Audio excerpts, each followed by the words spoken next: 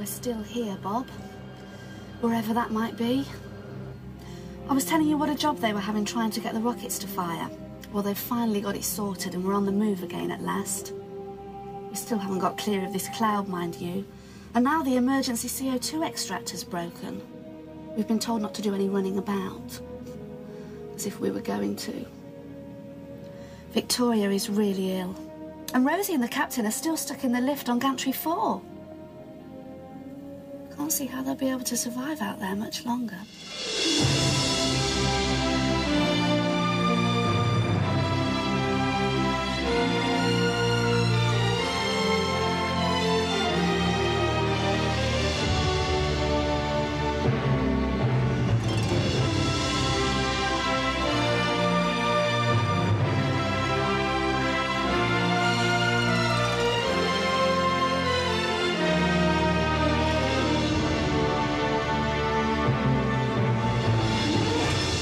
I don't know if you can hear me, Rosie and Elliot, but we finished checking the computer systems, and James is just taking a final look at the hydraulic mechanism. So, we should have you out in 2 shakes of a duck's tail, so, well, just sit tight, really. Thank God we've got you to cheer us up, Bimbo, my old fiend. Well, what am I supposed to say? Not a lot. You see, I don't think it can be the hydraulics. I think the computer operating sequence is jammed. Then why doesn't Petra clear it? Or why does Petra keep on showing us her holiday snaps of the South Atlantic? How are you doing, James? I've reset the manual control. The cabling's intact. There's no damage that I can see. You do realise if we can't get the lift working, the only way back to Gantry 4 is back along the maintenance shaft. Oh, my God. If we can't get the lift working, Elliot and Rosie are dead. I do know that. I'm not totally insensitive, Chantal. Then I don't know why you pretend to be. Oh, for heaven's sake, don't be so pious. There's nothing wrong here that I can tell. Yes, thank you, James. Come back in now, please. I just don't know why you have to sneer at people all the time. Let me stick again. Sarah. Yeah.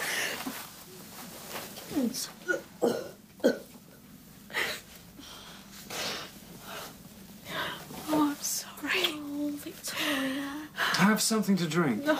Victoria, you've got to. It's drinking that makes me sick. It makes my stomach hurt so much. You've got to drink something, even if it's just a little. Sarah?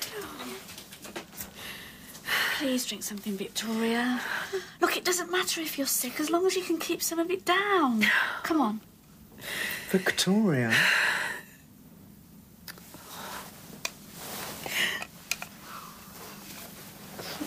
Any change in visibility, Chantal? No, still about 6,000 metres. If our calculations are right, this stuff should be thinning by now. What's that? Hydrogen again. Oh, it's as though there's nothing left in the universe except for hydrogen and sulphur and a bit of muck and ice. Just a hint of argon and hydrofluoric acid. Okay, Fimbo. I'm back in and the airlock's sealed. Well done, James. Let's try again, shall we? Petra, reprime ComSem lift system. Commencing safety checks. Well, this is it, folks. Come on, Petra. Safety checks complete. System reset and primed. This might just work. Petra, reactivate lift system. Lift system reactivated. We've done it!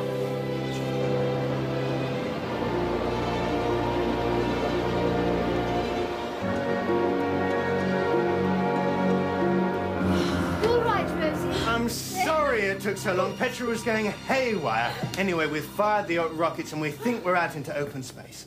Another couple of hours and there'll be something different on the scanner. I think I could do with a drink. We had to send James out to look at the manual controls. Anyway, in the event Petra sorted it out herself, though heaven only knows why she shut the lifts down in the first place. Are you all right, Elliot? Yes. Well, I'm sorry it took so long. Obviously, we had to give priority to breaking clear of the plasma ball. Bimbo, come on. We've still got to find our way out of this muck. Rosie! Thank God they got you out. How is she? Fine. Fine. I want to go home. I want my father. Yeah, it's all right, Victoria. We'll be home soon. She's drifting about a bit now. I want to go home. Unless we get some fluids into her, she's not going anywhere. Oh, God, Piers. What about Medicom? We haven't got Medicom. Surely you can do something, surely. Petra, try 387087. Did I leave my book in here? It's been confiscated. Offensive literature. Just a joke. It's around here somewhere, Elliot. Where are we today? Going anywhere interesting? No. We're 416 degrees southwest-south of Ganymede. That was 12 hours ago. We're still on course. Funny we don't seem to have got to anywhere yet. There's your horrible book over there. You've no idea, have you? Where you're going, where you're taking this ship, or what you're doing. We're doing our best. God help us.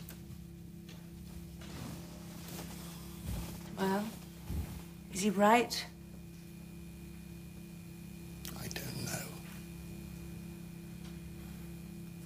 Oh, for heaven's sake! Will you stop getting at me? What's the matter with that? Oh, go on then. Oh, no, I thought I had the key. Oh, you can't concentrate, can you? I have that effect on people. It's the force of my personality. Oh, what a little cutie. Can I just have your attention for a minute, please? Look, I know the air's thinning and activity should be kept to a minimum, but that is no excuse for desultory habits. We are moving and should be out into clear space very soon. Hey-ho, it's the old discipline and morale speech. Yeah. In the meantime, can we please do something about the state of this ship? We're running out of oxygen and you want us to wash floors. Well, the build-up of CO2 in the air supply is only very gradual, Timmy. It's not an excuse to lower standards. Besides, little heroes like you shouldn't have to wallow about in a pigsty. It isn't right and proper. Now, can I have some volunteers, please? I don't think Timmy knows how to wash a floor, do you, Timmy? Yeah, well, don't look at me. I'm not Mrs. Mott. Oh, come on. My father did not pay space college fees, so I could fill dustbins. Thanks, girls. I knew I could rely on you. Come on, girls, tidy up my pigsty for me. Oh.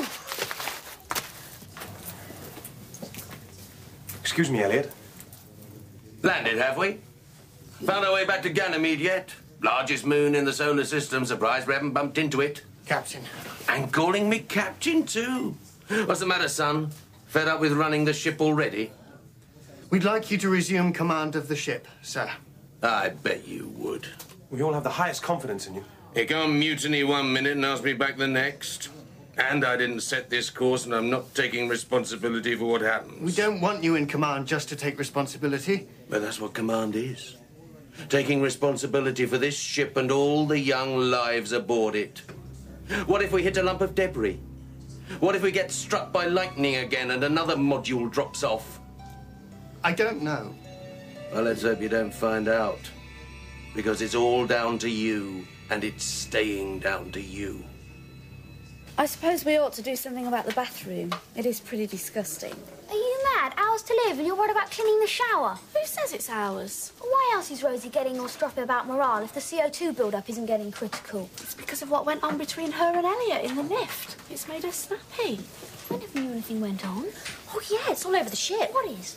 Well, it's not really our place to say. But was it Rosie or was it Elliot? But one version of events has it that Elliot was a disappointed man. Yeah, and another that Rosie was a disappointed woman. I don't ever put Rosie down as a raver. Oh, my mother said, always watch the quiet ones. Elliot's had a thing about Rosie since the beginning of time. I reckon it's a sign of a guilty conscience when you start getting obsessive about cleanliness. So what are you going to do to improve morale, Timmy? I thought you were supposed to be a hero. Heroes don't wash floors. Tim is right. If we haven't got anything to lose, we might as well enjoy ourselves. How? Well, what have you always wanted to do? Learn ice skating, marry Bob and have 3 children. How can anyone be so suburban? I wonder where Piers is. Piers? What do you want him for? You don't want to do anything rash. No? They said there's nothing to worry about. Believe that, you'll believe anything. Then again, I suppose you would. Look, if my days are numbered, I know who I'm spending them with. See you. You just want an excuse. Never mind morale, there's a definite slacking of morals round here. They said that we would be in clear space at any time. The whole lot of them, they're at it all the time. Timmy, would you like to come and pray with me? Not just now, Anna. Hi, Piers. All right, go to see how she's doing. Yeah. She was terrible. Yeah. When you want to give fluids, you usually give the patient's details to Medicom, and then it calculates the correct constituents of the fluid and the rate of infusion. So what are you doing? Guessing. That bottle is water and electrolytes. Can't do her any harm. We're going to put it through fairly slowly at first, then if there's no improvement, we'll speed things up a bit. Poor Victoria. Well, she's dehydrated. The problem is to get the fluids in without the Medicom pump. That's computer-operated. Well, what isn't? We aren't. We're going to have to use gravity like they did before they had computers. Here you are. Hold this up. Thank you. Right. That's to prevent any air getting into her vein. Keep your finger on that. Okay. Okay. And just a few drops per minute. Right. Can I put it down now? Nope. Hey? We're using gravity, remember? We're using my arm and it's tired already. Can't we fix it to something? Brilliant. What a mind. Tim, what's happening now? Oh, not a lot. I was at a loose end, so I thought I'd check out the movies. I can't bear it. I can't work. I can't think. What will happen to us? Well, I'm sure it'll be right in the end. Oh, please don't leave me by myself. Herlinda's gone chasing after men. She's got no self-control. Oh, well. Tim, I always do what they tell me. I believe in what I'm told. They said that we would get clear of Ganymede. Fine, I believed it. But now I can't see anything and we're running out of air. Well, I'm sure there's enough until we get back to Space City. There isn't. It's getting thinner by the hour. I'm panicking, Tim. Don't leave me. It's terrible when I panic. Look, you saved us all. You and Fiona made Petra do what you said. You know what's happening. I know you do. You can help me, Tim. Can't you? How is it? Well, it's up again. It hurts. Well, can't you give her something for the pain? No, she's too weak to have any more just yet. Victoria, I'm going to have a look at your stomach. I'll be very careful, all right? Yeah, if it's swollen. I'm going to be sick again. Herlinda.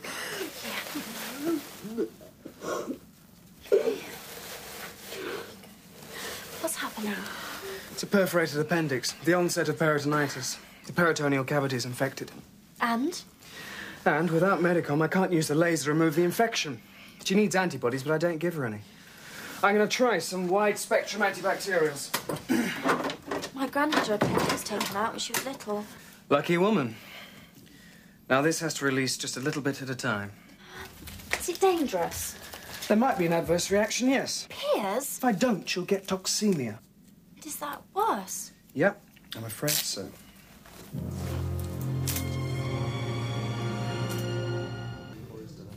We drop a moonshine with me, Petrol? No, thanks. Doesn't do my head much good. Funny, it seems to do mine a lot of good.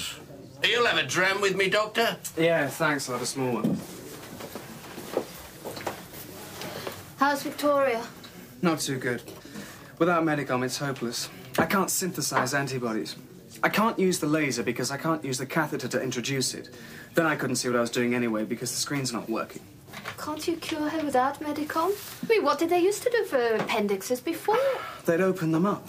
I'd cut through the abdomen, through the fat, the muscle layer and the peritoneum, remove the infected organ, and sew them back up again.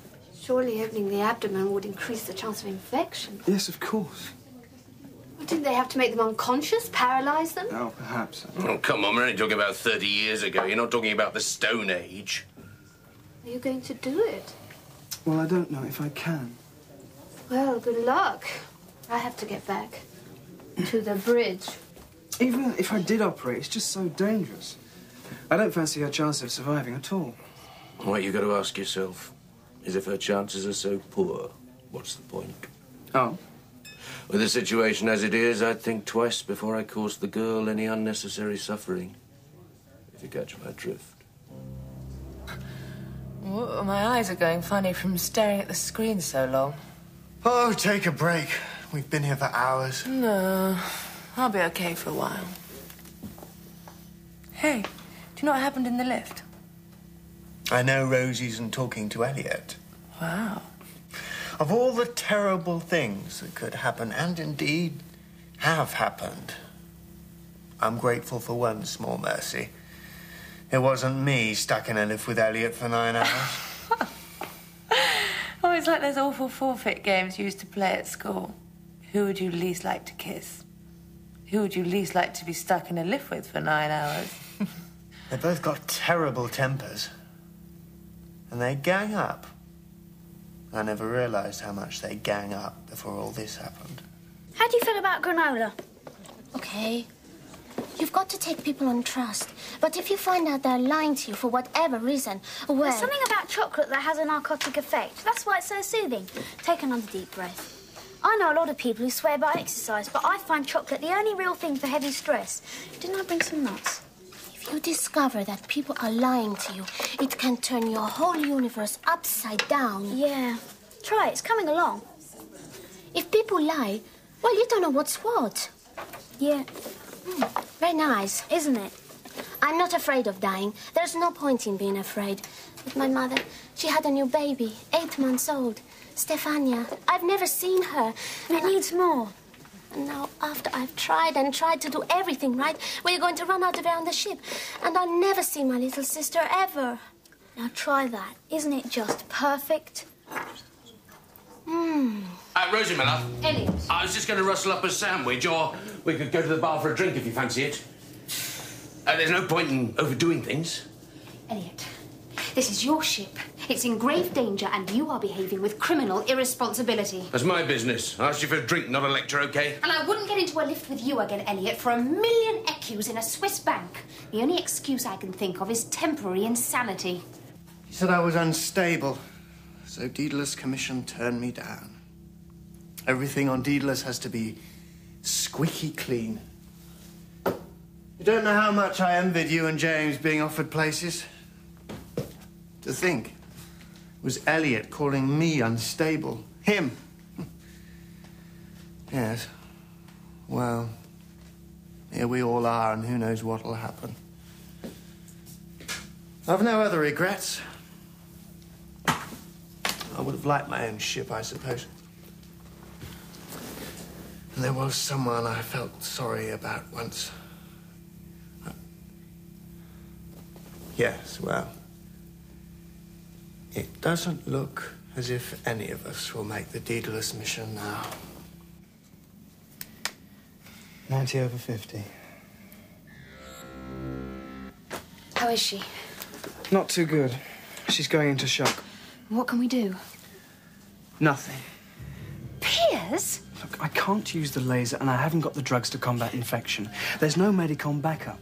I don't want to operate because she's virtually no chance of surviving the shock. You've got to try. You can't not try. There's no point, Rosie. The whole ship's going nowhere fast.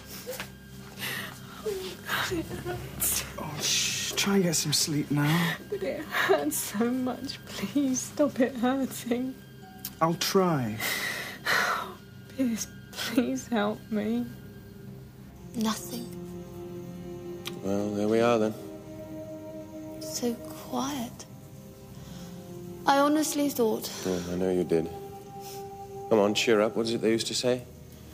The eternal silence of these infinite spaces terrifies me. This is to make me feel better. You need some sleep. No, I want to work on the model in the lab again. If I made a mistake in the original calculation... Then you'd have found it when you checked it before. Anyway, I don't think it'll make much difference, huh? No. It's funny. You were going to Parkinson's Star. I was going back to Genève to teach. Look at us now. Not going anywhere. I never really intended to go on Daedalus. Just sort of fell into it by accident. I thought you were so keen. I am keen now. But I only really volunteered on the rebound after Susie went back to Earth and found another. The woman's mad. Obviously. Couldn't care less about Susie now. I was so unhappy then. I felt I needed to get away for 12 years. As far as possible. Poor James. If you were my boyfriend, I wouldn't do that to you. Is that an offer?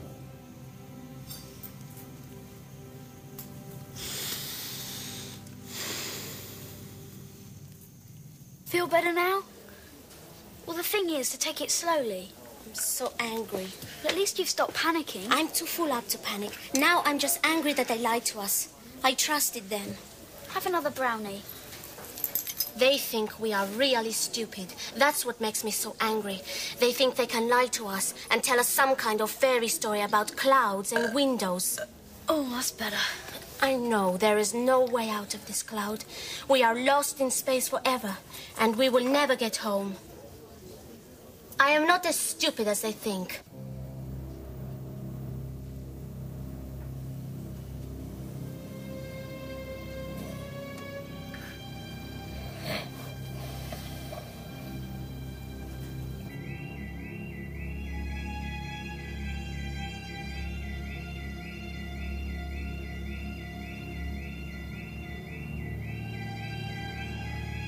Well, we're not going to need the both of you, so you go and rest and I'll call you later, okay? Oh, all right. The anesthetic's going to make her blood pressure drop down further. We need to get her head down. And Helinda, will you turn up the drip again, please? Yeah. Rosie, can you open that package and don't touch anything inside it? Shouldn't we check her reactions every time we increase the rate? Just do it, will you? We haven't got time for any of that now.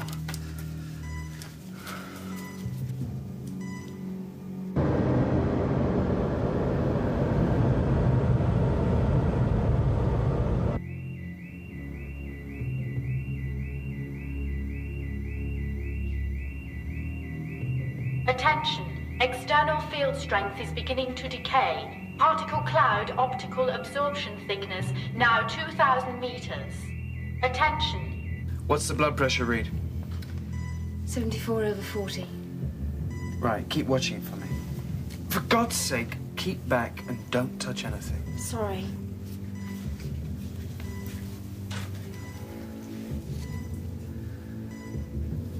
Transverse right, iliac incision. And we're going to have to put a drain in. Right then.